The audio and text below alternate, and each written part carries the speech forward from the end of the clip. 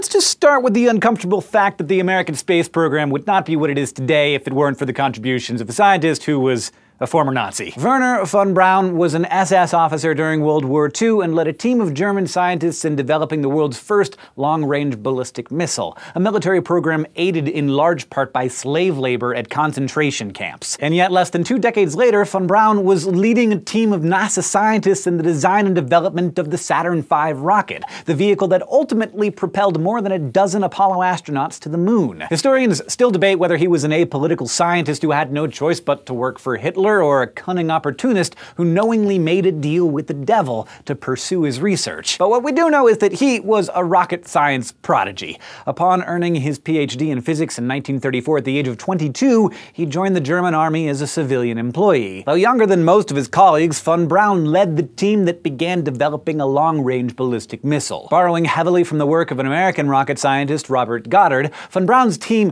built a rocket called the A4, later renamed the V2, or Vengeance weapon. The V2 was essentially a larger version of the liquid-fueled rockets built by Goddard, though von Braun made changes to the engines that dramatically increased their power. First, he used alcohol instead of gasoline as the main propellant, along with liquid oxygen. But the real power of his design came from 2 turbopumps, turbines that moved huge volumes of fuel into the combustion chamber at high speeds. These turbopumps could force 58 kilograms of alcohol and 72 kilograms of liquid oxygen into the combustion chamber every second, giving it a thrust of more than 25,000 kilograms, far more than Goddard had achieved. Using this technology, on October 3, 1942, von Braun's creation became the first man-made object to reach the threshold of space, flying to an altitude of 80 kilometers. The missile could travel more than 5,600 kilometers per hour and carry a 1,000-kilogram warhead. As military weapons go, the V2 was terrifying, but not always accurate. While the Germans launched 5,000 of the missiles toward Western Europe, only about 1,100 actually reached their targets. Still, the V2 was believed to have killed nearly 3,000 people. Now, there's at least some evidence to suggest that von Braun's sympathy for the Nazi cause only went so deep. For one thing, he was jailed briefly in 1944 after some Nazi spies infiltrated his program and began to suspect that he wasn't loyal enough. But more importantly for science, when the end of the war was in sight, von Braun was ordered to destroy all work related to the V2. But instead, he hid his documents in an abandoned mine and recovered them shortly before he and his team surrendered to the US Army. As part of a carefully orchestrated mission known as Operation Paperclip,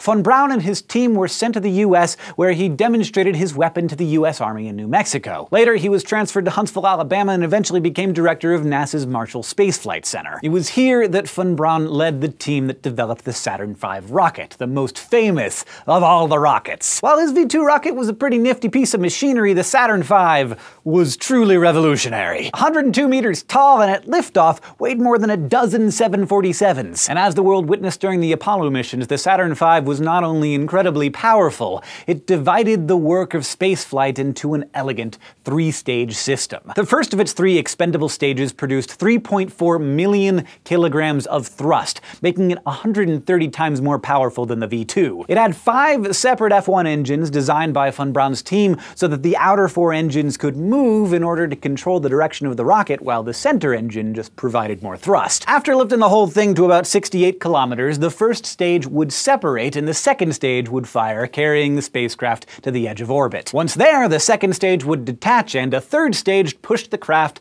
into orbit and then toward the moon. Nearly half a century after they were first used, the 5 first-stage engines that were designed by von Braun's team are still the most powerful single-chamber liquid-fueled rockets ever made. As for von Braun, he went on to rise through the ranks of NASA and worked for aerospace companies, eventually being awarded the National Medal of Science not long before his death in 1977.